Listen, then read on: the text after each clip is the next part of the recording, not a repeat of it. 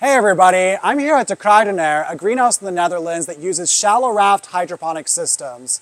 And as you know, I'm a big fan of hydroponics, but some of the challenges with systems like this is that you can have a biofilm that occurs in the system, you can face challenges maintaining oxygen, you can experience unhealthy roots, and that can all affect your yield and the consistency of your plants.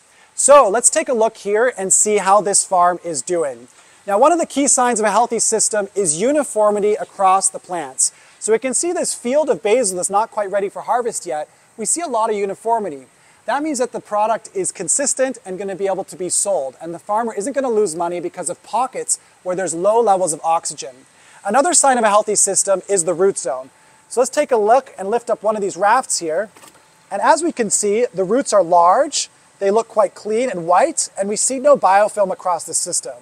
This all signals that there's consistent oxygen throughout the farm. And that's occurring because of Moleaer's Neo system, which is a technology that connects to this farm, helps cleans all the water, and maintain dissolved oxygen throughout.